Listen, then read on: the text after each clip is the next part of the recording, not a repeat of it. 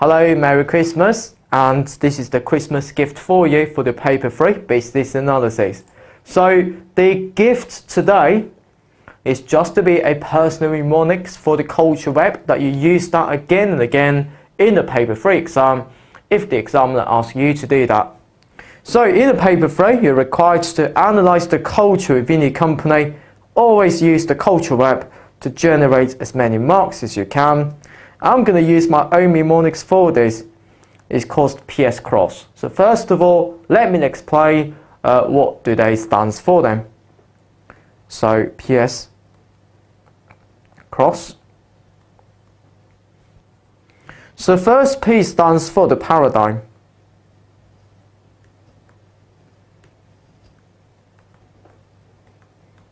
So that means this is the mission of the organization of what you tend to do, what you aim to achieve. And then the second S stands for structure of power. It mainly talks about who governs the organization. So in some of the startup companies or small companies, the CEO will control the entire organization. But for some of the large listed companies, of course, the board of directors will control the organization. And the way that they work will be quite different. For example, for the startup companies, because one CEO will control all of this company, so that it's mainly based upon his own belief of what to do. Not necessarily making profit, but sometimes, for example, helping others. But for those public listed companies in particular, because we've got many of these shareholders in there, so that the structure of power will be delegated to the board of directors, will primarily responsible for those shareholders that they're working for. So, for example, they care about profit in those organizations, for example. So C stands for the control system. So, for example, we are looking at the reward system, where not the employees, after they work so hard, they will get the reward from the company or they will be punished. So this will affect their motivation within the company. And R stands for rituals and routines. So that stands for the day-to-day operation or the activities that you undertake within the organization. So for example, lots of these companies will organize the staff to, for example, have some sports, for example, play badminton, play basketball every Tuesday. Or in some companies, for example, they will allow the employees to play computer games after work together to relax themselves. That will be the rituals and routines. And surely some of the employees will value this, so they stay within the company so long. The next O stands for the organization, no structure.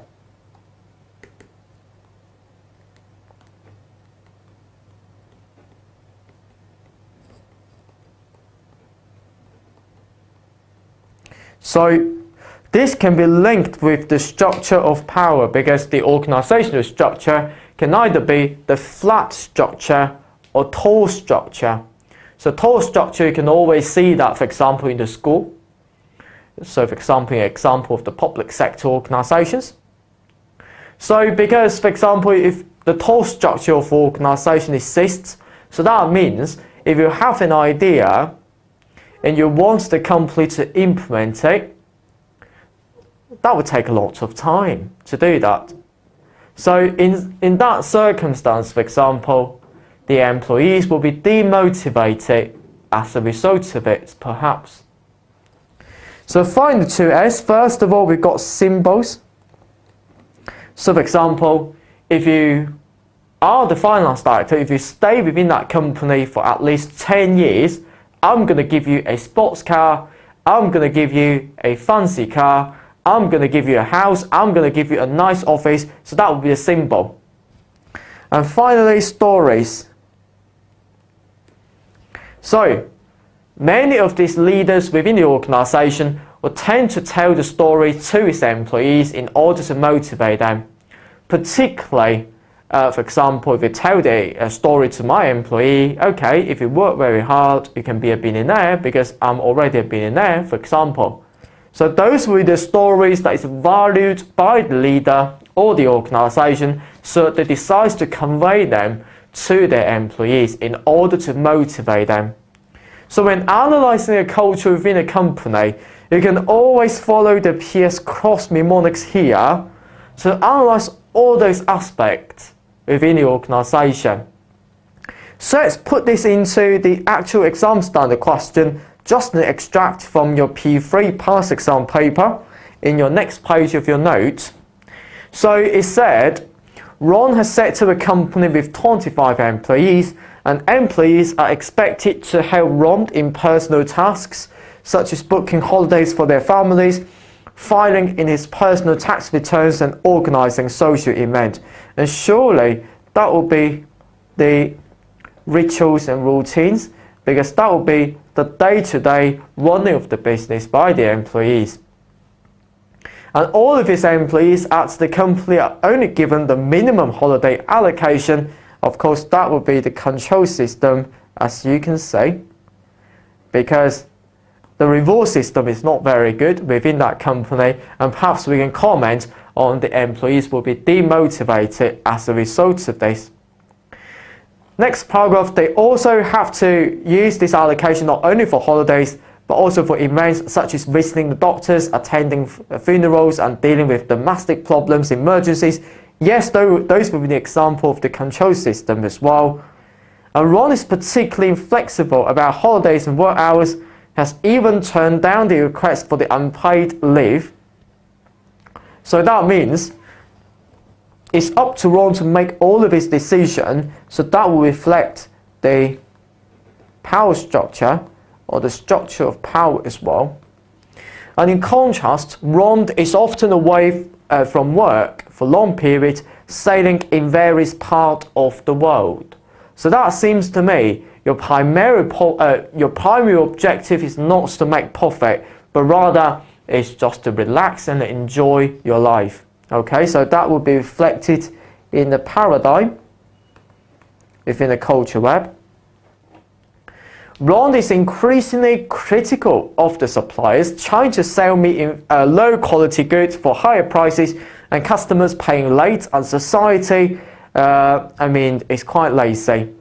So if that's the case, then that would be the story that is conveyed to the employees, that everybody is not doing a good job. It also has also been in dispute with the tax authority, who is accused of squandering his hard-earned money as well. So those were the stories that's told by Ron to the employees within the organization. So here we go. So that's how we integrate the culture web into the question in the paper 3 exam. On to the next page, I've also attached the ACCA's answer for this question as well. You can self-study that on your own. So good luck with your paper 3 exam in the upcoming sitting. APC, accounting for your future.